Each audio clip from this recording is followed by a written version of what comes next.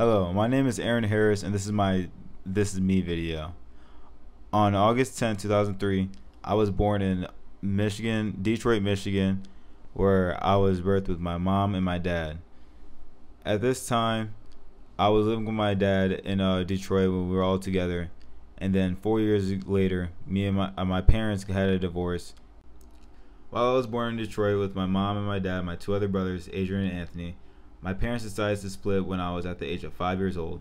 This resulted into me living with my mom, with my dad, with my brothers, Adrian and Anthony, who are both older than me, 10 years, which is my other brother Adrian and my brother Anthony is older than me by 7 years.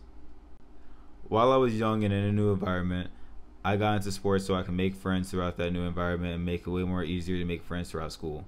So I started playing baseball for like a year in kindergarten throughout 2009, throughout 2011, and then after that I started to follow into like a love of a sport called soccer.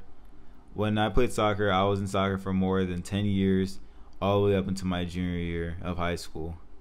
Throughout high school, I didn't really know what I wanted to do till after high school. I had no plans of college, and I was just really focused on soccer until COVID year. That's when it all struck, and we were forced to stay inside and figure out what we had to do with our lives because soccer slowed down, and I was not able to get my senior season. So this led me to contemplate on what should I do for my further plans. This then led me to look into colleges and look into what I would like to do.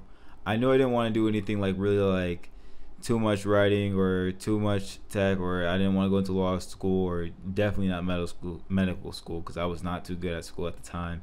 I think I graduated high school with a 2.3, and I was pretty much done with all the book work and stuff. So I decided to go into film school at Grand Canyon University.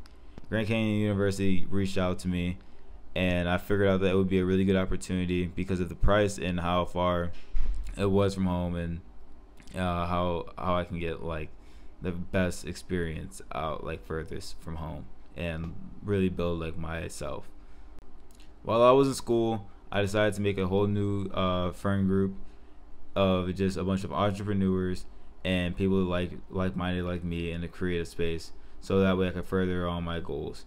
Throughout my freshman year, I learned how to do photography and I learned how to edit, and when I got back home for the summer, I picked up my first full-time job as a demolition man or demolition laborer, and I hated it. It was 8 to 10 hour long work days.